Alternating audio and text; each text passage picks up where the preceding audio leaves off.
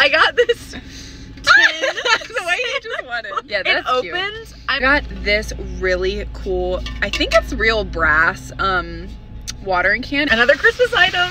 I got these Christmas cards and they were only $2 and there's like 10 of them in here. This is kind of silly, but I was like looking for something like this, and I think it's like the thing that you put on a pot so that it doesn't boil over, but I'm nervous to talk about this because my friend is getting engaged in 3.5 hours.